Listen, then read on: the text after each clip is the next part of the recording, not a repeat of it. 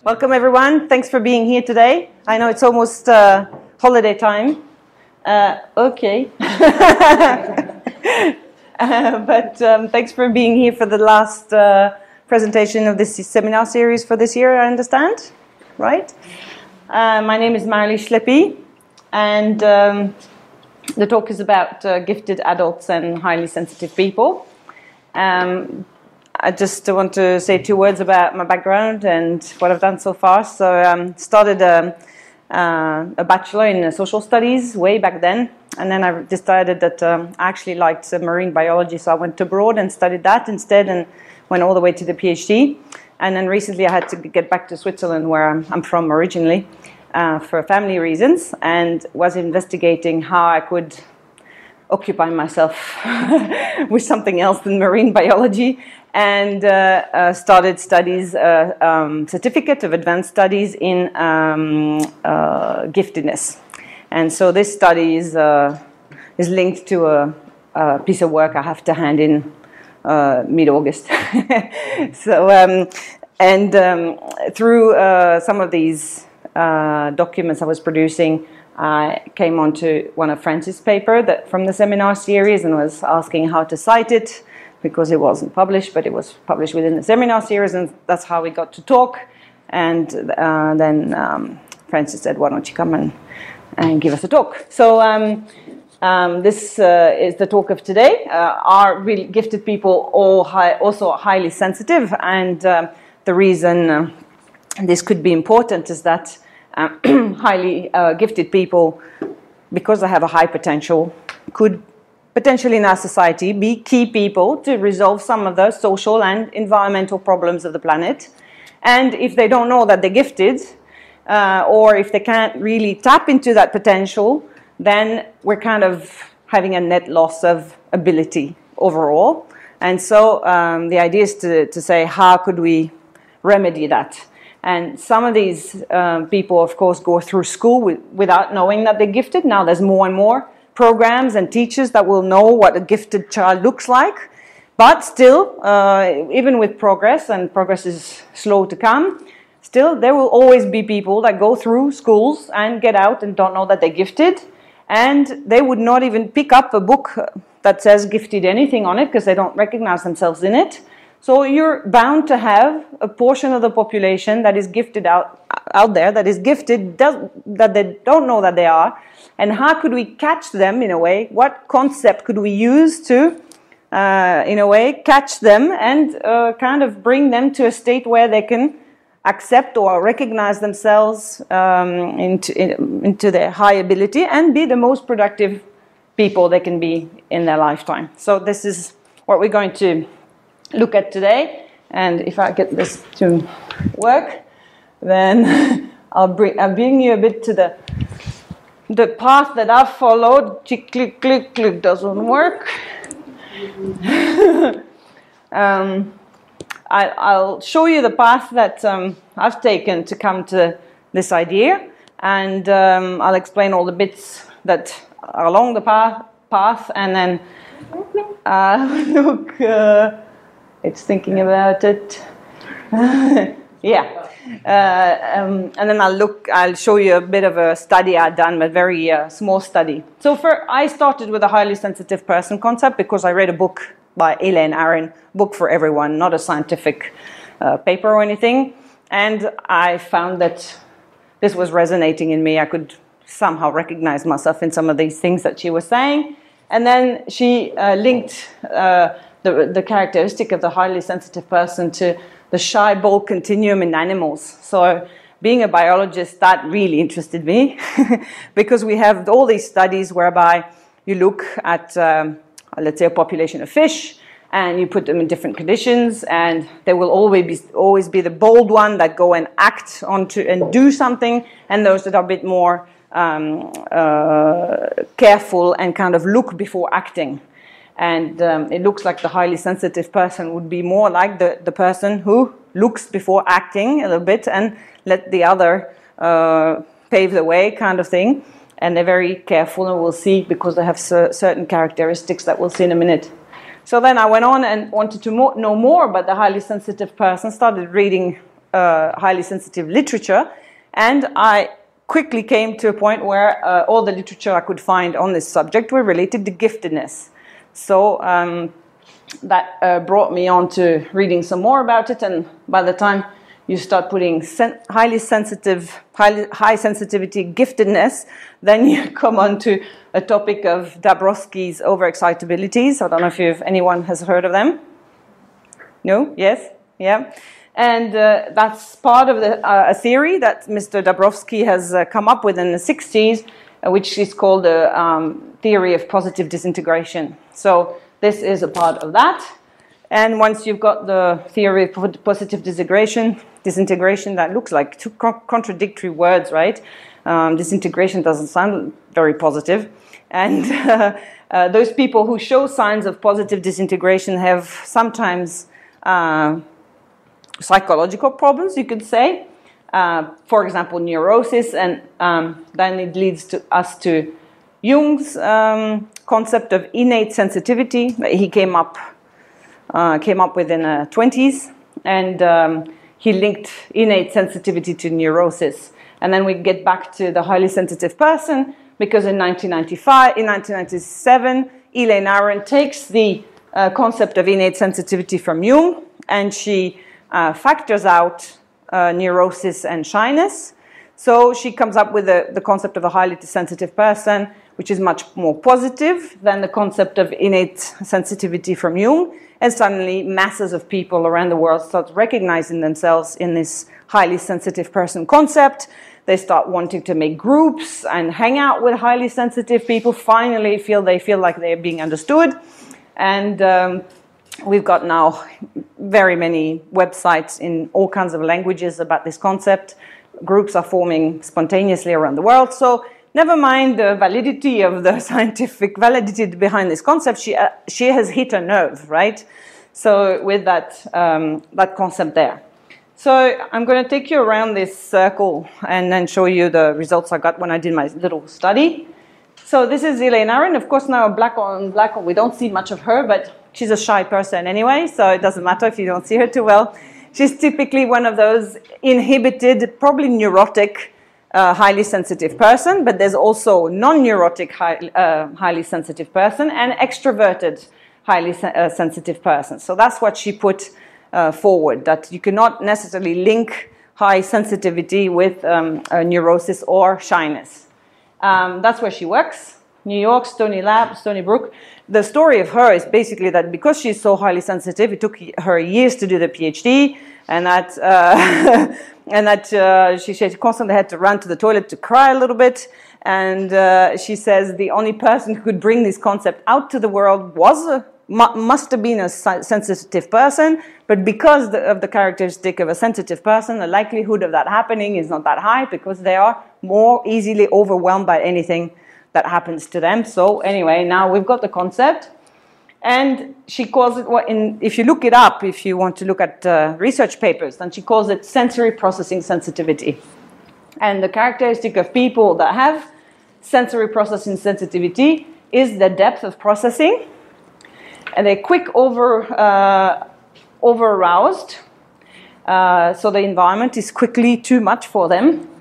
They have a certain emotional reactivity and have a high level of empathy. Some people say they're condemned to be nice because they are so sensitive that if they're mean to somebody, they'll feel so bad that they'll feel they'll feel worse by having been mean, so they just choose not to be mean because it's much less hurtful to themselves. And they have a sensitivity to subtle stimuli, so they'll be noticing details, and they'll, like somebody will have a little dot on their face and suddenly they can't speak to that person anymore because the dot becomes so big to them. Something like this. No, I'm exaggerating, that's being neurotic, but they will notice small differences in many situations. Can you all see this? I'm not sure if it goes above the, yeah. So it's supposed to be a 20-80% of the population that the group is supposed to be divided into. 20% would be highly sensitive in a population and 80%, the same in animal populations. They still fight about whether it's 15 or 20. they still fight in the literature over whether this is a bimodal distribution or a normal distribution. Beyond the fact that that scholars might be fighting over this, the population, the people that recognize themselves in this, they're convinced that it's like this, right? Because they feel so different.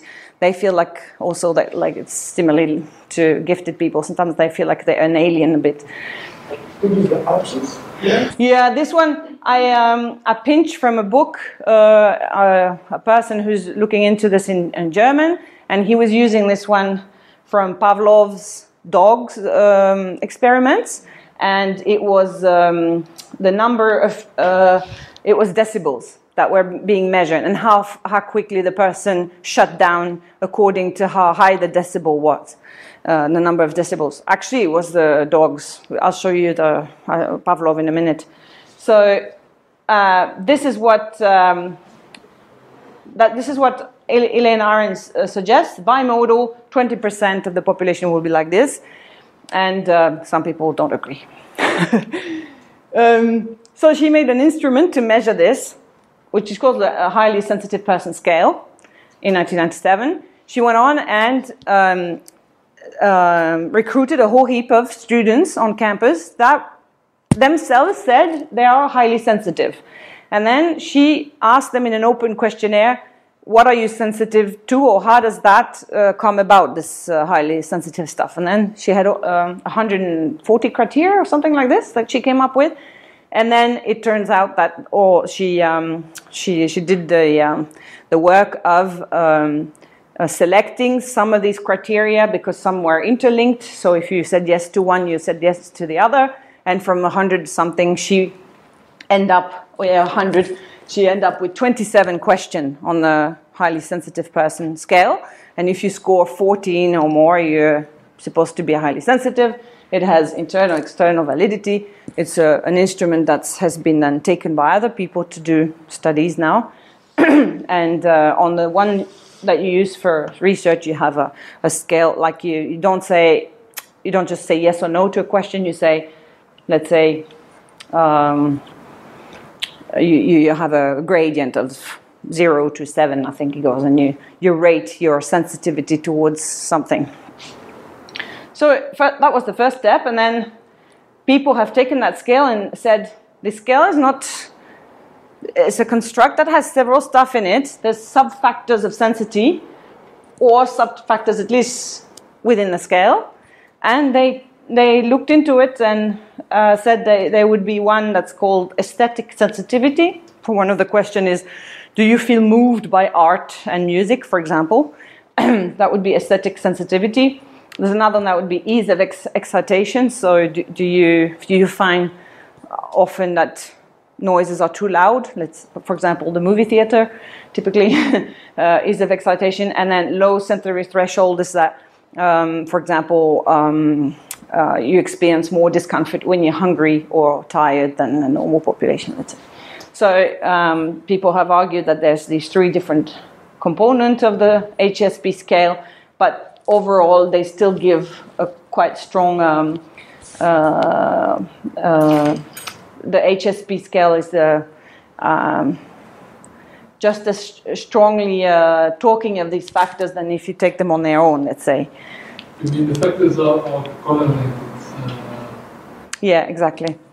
So they all. So using this is not betraying what you get when you. Well, exactly. And then these guys came up and proposed to separate the HSP scale in 2 factors: sensory discomfort and oriented sensitivity. And oriented sensitivity, typically these noticing details and things like this. Well, click. Well, I'm stuck again. Okay, here we go. Oh, so now I go too fast. Okay, so it has a delay. I'm too fast. I'm sorry. So then they stuck people in scanners and to see if there was any difference in functional MRI pictures of highly sensitive people and then non-highly sensitive people. And that was the paper that is talking about this. They put 18 people in an fMRI and they asked people to detect differences between two pictures. You know what you get in a Sunday paper, two different pictures, and if I find the differences between the two pictures, they ask them to do this once with very obvious differences, and then a second time with really tiny differences.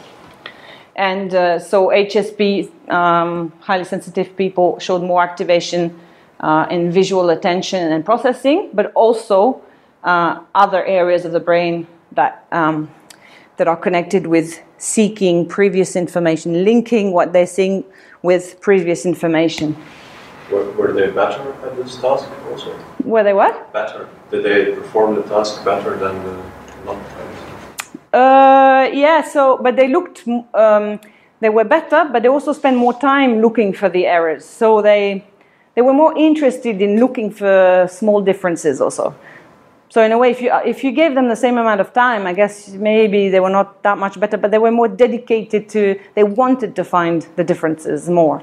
So anyway, all the yellow bits here are the bits that are where there's differences between the standard non-highly sensitive person and a sensitive person. So it's abstraction from one to the other. So wherever it's yellow, it means there's a high degree of difference between the two. And then they went on to another study. So this guy made a study on looking at, they gave Asians and Americans a task to do in the MRI. And they looked at, they had to draw conclusions, draw absolute information or relative information from the task, and the Americans, one group was more at ease with one task and the other with the other one. So if I remember well, the Americans were better at extracting absolute information, meaning able to, it's the other way. And yeah, and so then this guy did this, and it just turns out that, okay, there's more activation in the brain when you have to do a task that you're less comfortable with. Sounds about right, yeah?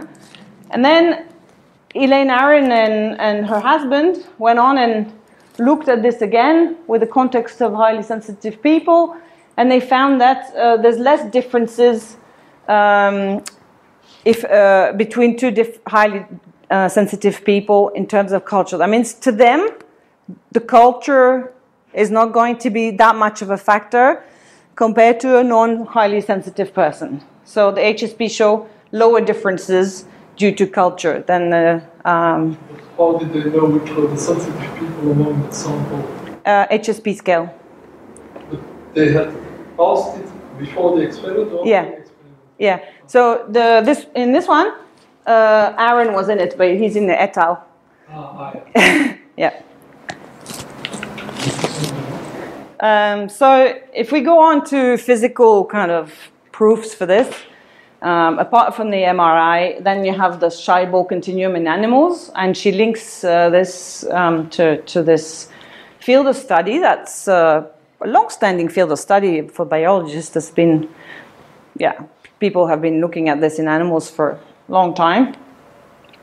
And so let's say if you had, you could image it that way, that if you had an aquarium with a bunch of fishes in it, and you wanted to know which ones are the highly sensitive fish and which one aren't. Sounds funny, huh? So you keep them in there for a long time. You give them a bigger aquarium than I gave them, but they're happy fish, and you feed them there for quite some amount of time. And then you go, okay, let's make the test, and you start building a bridge, a little bridge to a new aquarium where you feed them, and you look what happens, and the 80% fish will just go right away because they know where the food is, they smell it, and they go right away. And the 20%ers will start hanging around here because they don't quite know what's around here, and they will not go first to the food, and they will probably miss out on nutritious food because by the time they get there, there's not much left. But on the other hand, they make sure they survive by being cautious if there had been a potential dangerous situation there. So, so the theory would be that it's a density-dependent frequency process whereby there's only an advantage of having highly sensitive individual in a population if there's not too many of them. Just like if everyone knows the shortcut, there's still a traffic jam. So if everybody is highly sensitive, then you gain nothing out of it. It's really a combination. You should really have a combination of the two types. One, because these ones, the bold one will be healthy, and because they are more likely to not see all the ins and outs of a new situation. They're more likely to have good shelter, good food, and to make a population stay in good health. Because the 20%ers will always have not so good shelter and not so good food because they're kind of slow to act and they take everything into consideration. But on the other hand, when it comes to a population surviving for a long time, then you're probably better off having some 20%ers in there that can start pointing out to the things longer term maybe, and overall the population would survive. So it looks like we've seen this in a lot of vertebrates, but I read recently a paper that they even found this in squid. So even in vertebrates, some of them anyway, seem to in animals, is the proportion also always 20? Yeah, 15 or 20, something like that. So it seems that it's a kind of the equilibrium is about at that level. Yeah. So how do we go from highly sensitive person to gifted person? Well, I mean, if you read descriptions of gifted people, you find a lot of things that sound like a highly sensitive person. Yet nobody's really looked into it. Are they all the gifted people, are they all highly sensitive? So in the past, the definition of gifted person was if you, in that bracket here, your IQ is more than 130, anything there is gifted, right? So it was solely kind of decided on the IQ scale. And then now we've got more new definitions, multi-dimensional giftedness model that say there's more things that come into it. And the outstanding performance in different areas are taken into account. The gifted person is often described as a person who is quick to understand, has particular interest and high dedication, tenacity towards area of interest, but maybe very low tenacity in area of non-interest, ability to question the seemingly obvious. They have a critical thinking, excellent memory, a need for complexity and intellectual stimulation. I guess these are the things we know about gifted people. And in children, it's often symptomatic that there's an asynchronous development, maybe very advanced on the cognitive side and maybe on the emotional side, maybe not so advanced, or vice versa. I don't know. And in the multidimensional giftedness model, often they say high sensitivity is one of the key factors. But I've looked for studies on linking the two exactly, and there isn't any. So I talked to Elaine Aaron and asked her, what do you think? Have you written anything about this? And she goes, no, I've been asked about this many times, but I said, oh, I'd like to look into it. What do you think? And she goes, yep, I'm highly sensitive. I have to have my downtime, so I can't be supervising you in any way. But I'd love to act as an advisor. So this is a budding field of interest for me. So I don't know, maybe something will develop from there. At least she would be interested because she's asked this question all the time. I think it's very obvious when you read highly sensitive person, characteristic, gifted person. There's almost the vocabulary that is being used is very similar. So that's the gifted person, and the gifted person, what it is not, a person that always succeeds. A child without school problems. That was maybe the past. We thought, oh, if you're gifted, then you don't need any help or any special treatment. You're gifted, you succeed in everything. We now found that there's also twice exceptional children. The logo for them is E squared because they are gifted but have learning disabilities. So these ones are likely to have school problems, and also girls who are sometimes hiding their giftedness. They'd rather be underperforming rather than kind of stick out. They'd rather have friends and be like the others. And you'll have girls that start school in at the kindergarten, they can read, they come back home and they start stuttering. And when the parents ask, well, why are you reading like this? Oh, all the other children read like this. But they could read fluently before they went to school. So they actually decrease their performance to fit in, right? So they might have problems at school just because they want to fit in. And a gifted person is not a person with typically easy or typically difficult life. It can be both. So Terman studies, we all said, oh, first of all, gifted people are really asocial, and they're so clever that they're really bad at socializing.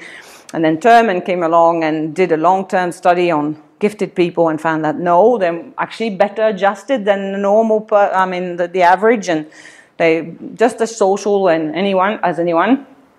And so it seems that what comes out of the conclusion of that would be that gifted people have a tendency that if they're well, they're very good, have a very happy life, and if they're bad, then they really have problems. So it seems that whatever they're experiencing is kind of enhanced by the giftedness. It's not like they have a midway between the two. But there's no studies on that. So we come to the overexcitabilities of Dabrowski, because of course somebody who's a intellectual overexcitability is very likely to be a gifted person.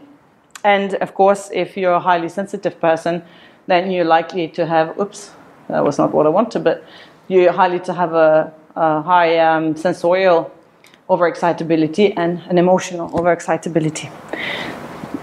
This is so the part of the theory from 64 from Dabrowski. He was a Polish psychiatrist, did his PhD in Geneva with Piaget, and then went on to the US after the war. He was put in prison several times by the Nazis, and he noticed during that time the lowest possible human behavior and the highest possible human behavior. And he asked himself, how can that be? How can it be that some people are really acting in the lowest possible way in difficult situations, and others will be almost like saints in a way in those horrible war-like situations? He also had started wanting to be a musician, if I'm not mistaken, and then he changed his orientation at university because his best friend committed suicide. And so he was asking himself why. And so he had been on the track of understanding some fundamental things about human behavior for a long time. And he went to the US, and his work was being translated, and very badly translated. And then he met this guy, other Polish guy. He was a biologist and turned to psychology after learning of Dabrowski's theory. And this guy started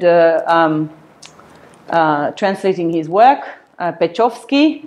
And Michael Pechowski, kind of extracted the overexcitabilities from the theory of positive disintegration and brought them as an interesting tool in gifted education. Because you will notice that, anybody who's been in a class with gifted children, maybe one or two in a class, you will notice that they often can't stand still, and that often has to do because they're bored to death, right? So they have to get their thing going by moving all the time. They will be quite, they will say, oh, well, it stinks in here, it looks like the air has been breathed already, can we open the window, these kind of comments. They have a high ability to imagine things, might even flee in that world during class time if they're really bored. They will need high complexity and intellectual stimulation, and they're quite emotional. I heard recently a story about a girl who had said that some boys at school had asked them to take their clothes off, and another little girl who was with her was asked, "Is it true that you were asked to do this?" And this little girl said yes, even though it was not true. The boys hadn't done or asked that. But this little girl, who's very probably gifted, also by other symptoms, had thought how this other girl would feel if she wasn't confirming her story. This girl who had told this lie was already a ostracized girl in the school. Nobody liked her. So this other little girl already understood the consequences of her saying the truth, and so went on to perpetuate the lie, and it made a huge school hoo-ha. Parents were brought into it, the director was brought into it, and this little gifted girl suddenly didn't realize what she had done and what the consequences of her empathy for her little friend was. So that's what we often see in children. So overexcitabilities were a nice tool for pedagogues to use with gifted children. Can you define the concept of overexcitability? He says only it's innate trait. I will show you how it integrates into the theory of positive disintegration in a minute. And then he goes on to basically describe these with examples. We're not talking of genetics or anything like this in terms of research. He's never done this, so it's all observation, I guess. I don't know. Pechowski has made an instrument to measure overexcitabilities and code them, give them a weighting, and then you could say if somebody is likely to have a development potential, because you have to have overexcitabilities to have development potential, according to Dabrowski. Just starting from the term overexcitabilities, it means that those people get excited too much or more than the others in those domains. To these kind of domains. In those domains, yeah. So you're yeah, exactly. So you'll be wanting to move all the time, or if you can't move physically with your body, you'll start biting your nails or do small movement. There's something motor that you have. There's an inner push to act on those categories. Yeah. Okay, so the overexcitabilities come from the theory of positive disintegration. This is a big topic, but I'm going to try to give it to you in a few words. And I've made a picture for it. Dabrowski says that the personality ideal is the idea that you make of yourself, of how you should be. And he argues that nobody has a personality by default. You have to gain a personality. And to go from having no personality to having a personality, you have three factors that contribute to this. And the first factor is the genetics, the overexcitabilities. First factor being, if you have an overexcitability of some sort, you will always feel out of sync with others who don't have the overexcitability. So you will start gaining some inner conflict. There will be some inner conflict. You will start asking yourself questions. The more overexcitabilities you have, the more inner conflict you have. The second factor is the environment. It could be that the environment pushes you towards dwelling into your inner conflict or not. And the third factor is the intrinsic motivation of a person to grow. The intrinsic motivation of a person to go from there to there. So you've got the level 1. I think, did I put this? Okay, the positive disintegration leads to the personality. So it's the way from there to there. So at this stage here, it's level 1. It's called primary integration. You'll notice that I put some bricks, and these bricks have no white part inside. The white part on my model represents inner, what did I say before? Inner conflict. So the people in level 1 of Dabrowski have no inner conflict, and you'll notice that the tiles are all pretty much the same. It's because the tiles, the block of the personality block of these people are mostly determined by biology or the social environment.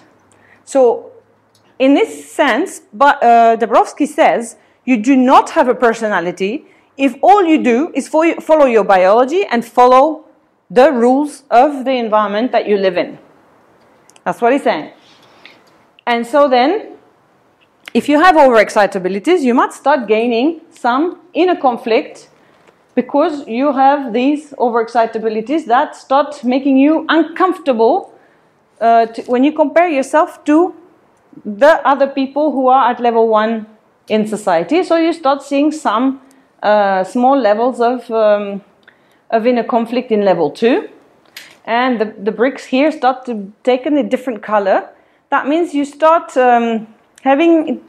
being discontent a little bit. You don't quite know what's wrong, but he says it's a transitional stage, and a lot of people will have a phase like this in their lives and then go back to this one where they're nicely integrated. This one is a transient stage. And then, depending on what happens with the environment and with your third factor, if you want to delve into this, why is it that it's always too loud when I go to the cinema? Why is it that everybody's happy with this and I find this far too loud? Okay, I'm taking a really basic example now. If you start doing this with all your overexcitabilities, you might start going into positive disintegration, which is this stage here. You'll see there's lots and lots of white in that stage there. There are heaps of inner conflict. The bricks are all over the shop, and you start to have really bright colors. And these are the values that you have decided you want to have as a person that don't belong to the values that are only given by your biology or your social environment. And these values will contribute to give you a personality, your personality. In this stage, the people have a strong feeling that what is and what should be is totally different for them, mostly, sometimes for the world as well. So what is and what should be is totally different, and it drives them mad. So they're starting to put the bricks for a new personality, but it's all in state of flux and it's uncontrolled. Disintegration at this point is not controlled, and this is called positive disintegration for Dabrowski, because you should be glad these people are in this stage, because they'll be going up towards the personality ideal. The manifestation of this stage is mostly unpleasant things like anxiety and depression. And in our society, often we see this as symptomatic and not something that we want to wish to have. So we take drugs and it brings us back here. He says these people are on the way to something more. We need to help them, let them take drugs if they need to, but we need to take them to identify more of these colored bits so that they can start piling them together to go closer to a personality idea that they have, so they don't feel like they have to go back down. So at this stage, you can still go back down, yeah, that can still happen, and go back up at a later stage, but hopefully, if your environment is good and your intrinsic motivation to grow as a person, you go to stage 4, and here you see my bricks are aligned again. There's still some white in between, but stage 4 is a stage where you have inner conflict, but you can cope with it much better. You have your own values that are not necessarily the values of biology and society, and you start having understanding for people who are in this phase and in this phase, and not find them stupid. Here in this stage, you find all of them very stupid. You think that they're completely stupid to be down there, not to ask themselves the right questions, to be completely content with a small, simple life, and to not question all the big things in life. Yeah, you're very condescending of these people here. At this stage here, you find peace with that. You accept that there's people at all levels, and you strive for this, where this is level 5, and according to him, there's not that many people who are at level 5. That means in all circumstances, you can be true to yourself with the high ideals of who you want to be, and mostly people who are there, it's called secondary integration. So there's only 2 places where you integrated up here or here. So these are the comfortable stages. Everything in between is highly uncomfortable. This is very, very uncomfortable. And there you are in secondary integration, And these people are mostly people that give their life to humanity and the environment. Mostly their focus in life is to give their life for others in a way. Whereas here the focus is to have shelter, food, sex.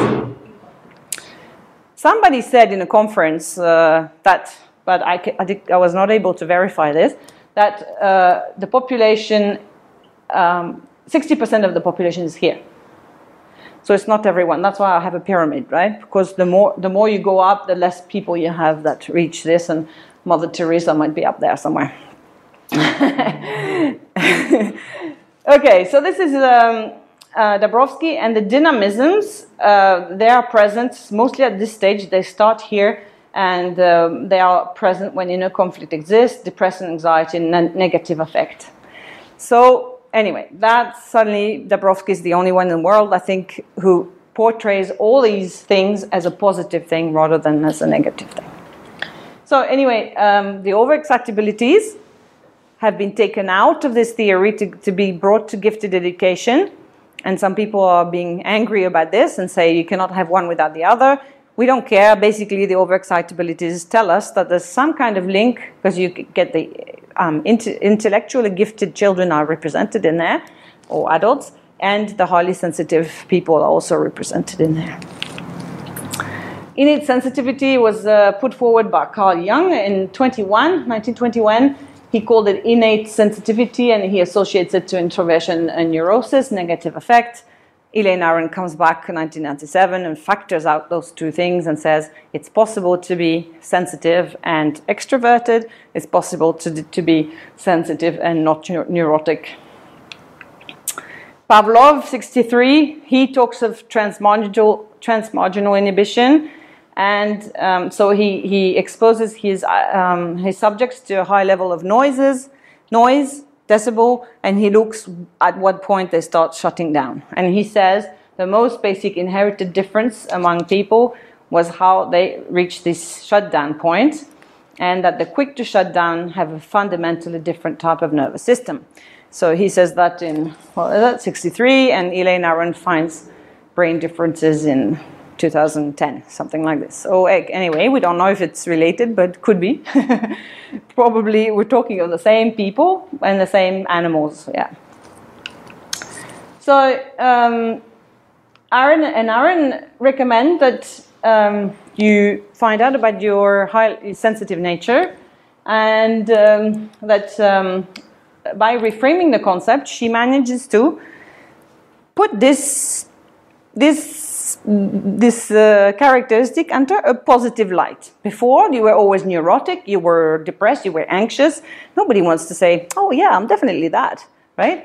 But now she puts it in a context where, no, you have something to bring to the rest of the population. You're the fish that are careful, and you're not being eaten by the predators. So suddenly she starts having a big following. And she says, no shyness, no neurosis. The other researchers that I showed you before, that those who said there's more than one concept in this HSP scale found that aesthetic sensitivity is linked to openness of experience, openness to experience, that ease of excitation is related to neuroticism, and low sensory threshold also to neuroticism. So that's how they... and not introversion? No link to that. And this guy, sensory discomfort is linked to negative affect, and oriented sensitivity negative affect as well.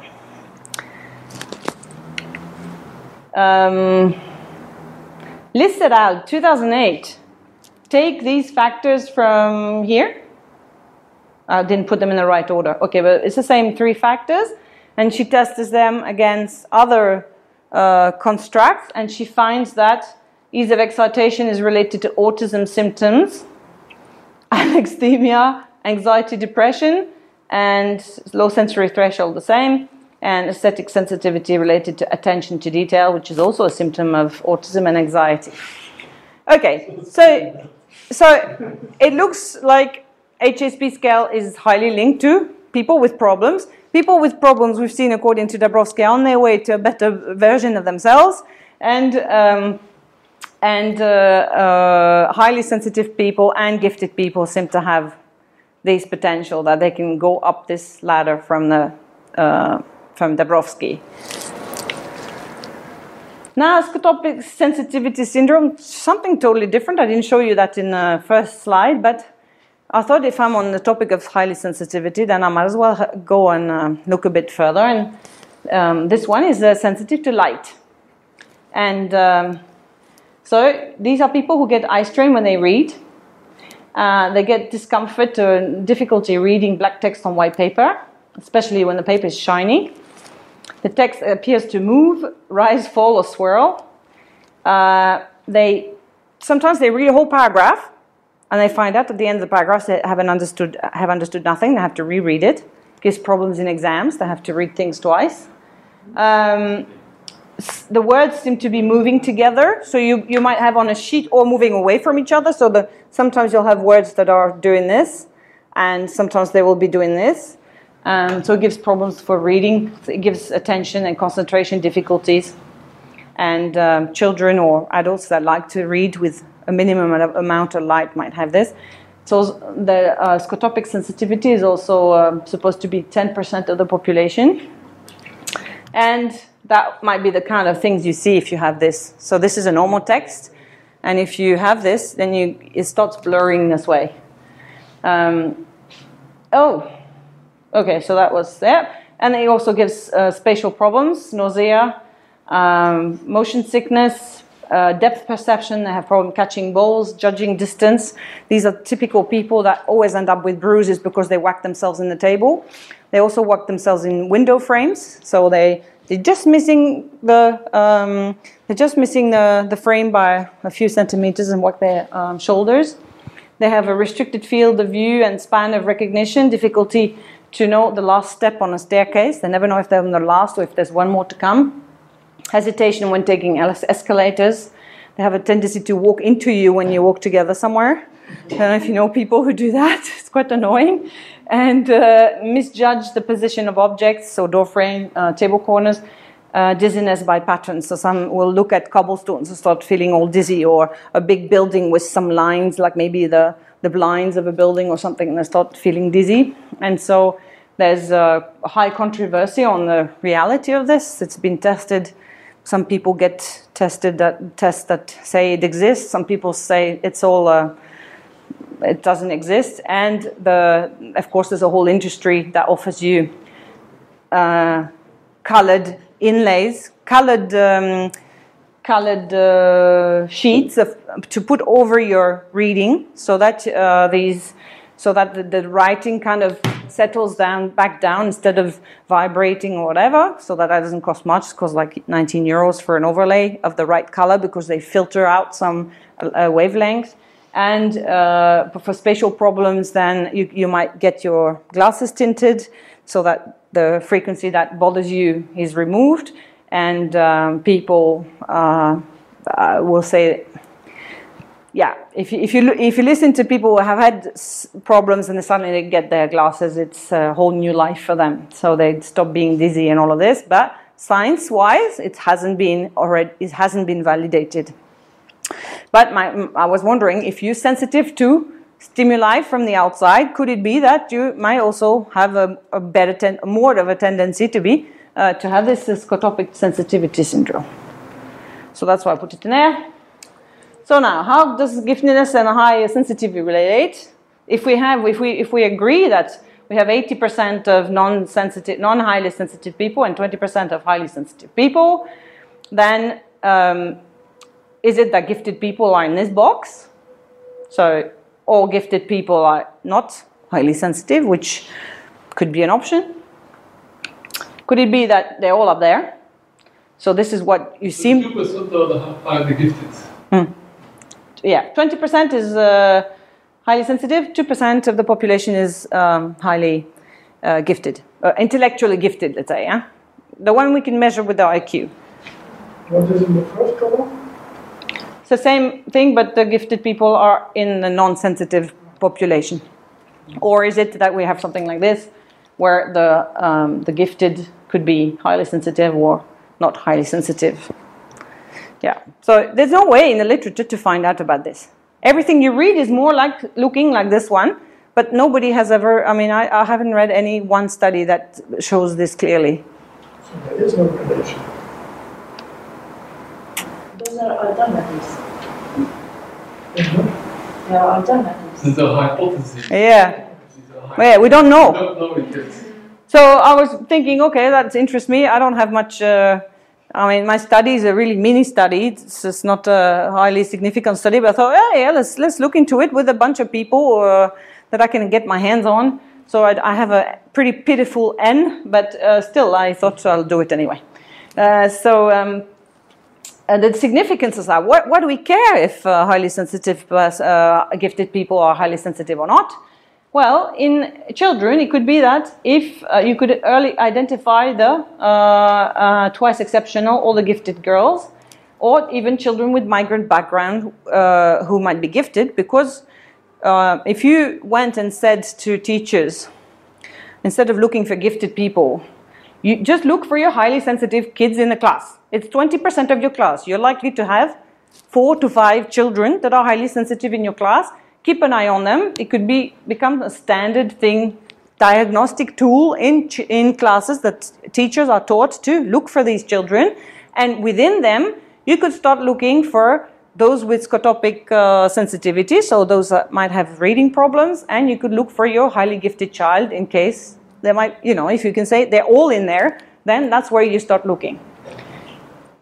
You could ask, so if you identified your highly sensitive and maybe gifted children, then of course you can give them a corresponding school curriculum. You can ask, there's, I don't know if you heard of the Bloom taxonomy, which is, I mean, basically what happens is if you have a gifted child in a class, you don't want to give them the program for next year to do, even though they could do it, because next year they'll have nothing to do. And if you keep doing this, by the time they're 1 year before finishing their school time, they'll have nothing to do because they would have done everything already. So the Bloom taxonomy is a method to complexify the material that you have for that year, but make it more interesting and kind of challenging for gifted children. So if you knew how to diagnose your gifted children without necessarily sending the whole class to do an IQ test, but you could say, oh, where are my highly sensitive children? And then out of that, is there any gifted child among them? Then you could possibly also give your child in that class something more interesting to do. You could offer psychological support, if necessary, and you could diagnose, maybe send them to get tested for this if they have learning disabilities. Reading mostly is problematic. In adults, you could tame the undiagnosed gifted adults. I gave them a name, UGAs. These are those that go through school, they nobody ever thinks that they're gifted, but they are, and often because they have some problems in their lives and it's not going the way they want, they are very unlikely to think that they're very intelligent. They think they're quite dumb in many cases, actually, have low self-esteem. And they would never pick up a book where it says gifted adults and something. They would not think it's them. And if they thought it's them, they would never dare picking it up and be seen at the cashier with it by the fear of somebody thinking, who does she think she is? Something like that. So they won't pick up those books. So why don't we catch them with another concept? So if high sensitivity is related really to giftedness, you could start catching them that way and kind of bring them to think that, yep, they've got something a little bit different happening there. And so after this, you could give them targeted coaching if they needed any, and to learn to recognize their strengths and their abilities and all that, and recover lost potential to solve societal and environmental issues through their contribution. Because by the time they feel better about themselves, they realize they can actually bring something to society. They might decide to do something that might change the world. Who knows? So this is the significance. So that's another way to put it. Gifted person, cost and benefit. This is a normal person. When she's at the best she can be, she's there. When she's at the worst she can be, she's there. That's the difference between the two is this. And a gifted person, at the best of she can be, is she's here. At the lowest, she is there. And the difference is more. So basically, if you have a person like this and you can bring them back here to through some concept that is not talking about giftedness. Well, you get, this is your gain in terms of contribution to society, let's say. All right, mini study. So I've got 7 participants, 4 males, 3 females. I basically wrote to the Mensa. Mensa is the club that you can belong if you have an IQ more than 130. So you go and do the test. If you have an IQ more than 130, you can become a member, or you go to the psychologist and get tested there, and you can show the Mensa that you're smart, and then you go into this club. And so I wrote to Mensa Switzerland and said, hi, I'm interested in this topic of high sensitivity and giftedness. At least I knew that they all were more than 130 IQ. And so the volunteers, they just contacted me themselves and said, yeah, I'd like to take part. I asked them how their IQ was. So that was one of the questionnaire things. I'll get them to take the ECCO scale, highly sensitive person scale. Elaine Aaron has also made another instrument called sensation seeking scale. So it seems that because she found out that you can be highly sensitive but not always shy, then the corollary is that you might be high sensation seeking and highly sensitive, which is a bit of a difficult combination because you're always looking for novelty, but at the same time when there's too much you're overwhelmed. So these people don't have an easy life. I put this one as well. This one is not validated properly yet. This one is. This test is not validated either. It's a set of questions, so it's all self-evaluation that you can just answer a questionnaire, and you can score the questionnaire. Definition response instrument. This is a validated test by Pechowski and this guy, which tests whether you have signs of positive disintegration. This is an open questionnaire with some standard questions, and then you score the answers. And then I gave them a self-assessment of intro extraversion. I asked them, do you feel more introverted or extroverted? Give me a percentage on the two. And self-assessment of childhood, easy or difficult, because Elaine Aaron seems to say that this is a big factor in a highly sensitive person who don't live their high sensitivity in good ways because they had a difficult childhood. So this is what they were asked, and so you can see the problems with this mini study is that the sample size is not valid. The people were volunteers, so the ones who said yes are probably likely to be highly sensitive. Otherwise, I can hardly imagine somebody really not highly sensitive wanting to take part in a highly sensitive study. I'm not sure. I have no control group because I don't have the means to go and get random people tested and ask them. And most tests were self-assessment, so we know the problem with self-assessment between what you think you are and what you are is 2 different things sometimes.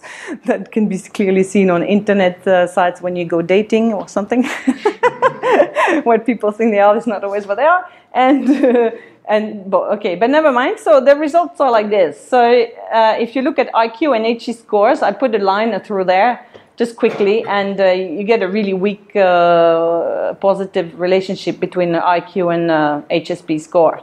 There was So but you wouldn't expect a high correlation because anyway they all have a high IQ score. They all are supposed to be. Yeah, but you have 100. You had 130 to 145 or something. If there's little variation, you will not find much correlation. So you should compare to the average level of sensitivity in an average population. Yeah. So I was thinking maybe if you did this at a big scale, you might be able to see something. But yeah, what were you saying? Do you know what the average HSP score is on average? HSP? General population. No, because good point. What we know is that under 14, but we don't know the average, but I'm 14 you're not, over 14 you are. But here I gave them the other one, which is the rated one, the graded one. So no. So that's, I need a control group to know what... But there must be, in the literature, there must be some studies where they have applied that scale on unknown a population is not biased to IQ, I hope. Yeah. So they do the studies usually with university students and they already have a higher IQ. Yeah, exactly. So that was one of the criticism for Aaron and Aaron 1997 by the other ones that came subsequently and looked at the subscales, that they were the sampling was not necessarily valid because they were all smart university students already. Sensation seeking and HSP. So it looks like if you're the more sensitive you are, the less likely you are to be sensation seeking. Again, very weak, but yeah. So there'll be, maybe it's not a continuum, maybe you'll have mostly people who are non-sensation seekers, which would correspond to what Elaine Aron says, and some that are sensation seeking. And then if you look at highly sensitive and scotopic sensitivity, there's some kind of relationship there. So, so if you're highly sensitive, there's a chance that you have this sensitivity to light that disables you when you read and in your spatial relations, spatial ability, basically. So a highly sensitive person is likely to be susceptible to have a scotopic sensitivity. Well, mini studies results, those with the highest IQ gave a high score of introversion, but only one also gave a medium score, so we cannot say the more IQ you have, the more introverted you are. Doesn't seem to be, of course, with the sample size you can't say much. So one with 135, which is not, well, it's high, but it's not 145, then he also had only a medium level of introversion that he gave us. Positive disintegration was seen at high level in 2 of the participants, intermediate level 3, and not at all at 2. So it could, so because you're highly gifted doesn't necessarily mean that you'll ask yourself questions and be dissatisfied with yourself and want to be a better person, apparently. Sensation seeking was not related to extroversion, because it could be that you say, okay, so you get some kind of sensation when you meet new people and you are in big groups, but it looked like it wasn't necessarily the case, and there's no pattern between the HSP score, so highly sensitive score, and childhood self-assessment. So it's not like if you're the most sensitive, you'll have a bad childhood. There's more. It looks more like if you're highly sensitive, if you have a good environment, you'll be very happy. If you have a bad environment, you'll be really unhappy. Something like this. Conclusion. So there are grounds to think that maybe IQ and high sensitivity are somehow linked. It's a weak relationship, but you pointed out the flaws of this. The 3 sub-factors of the HSP scale relate to IQ differently. The 3 factors that other authors have brought up. Sensation seeking is likely to be absent in highly sensitive people with a high score. High sensitivity could be used to detect scotopic sensitivity, probably, in pupils. So in 20% of the class, then you'd have to look for those with reading difficulty and try these overlays. Cheap as cheap, €20 for an overlay. You could have, there's about 5 or 6, I think. You could have some in the classroom and see if these children can start reading when you put an overlay on them, on the sheets, or start printing your schoolwork on non-white sheets and see if the child can read better. Highly sensitive as a lump concept, so as Aaron defined it, may not be a good enough predictive tool to detect a high IQ, and high IQ does not necessarily say anything about an easy or difficult childhood, or about being in positive disintegration. So of course the results are a bit mitigated by the end factor.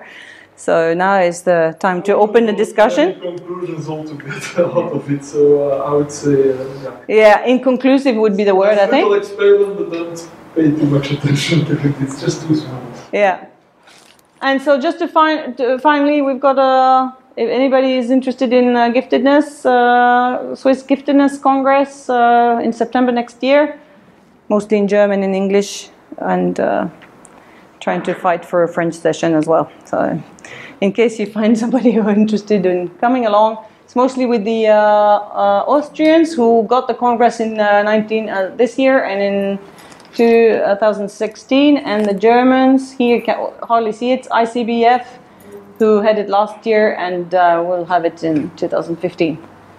Yeah, so that's it for me. Open time for question.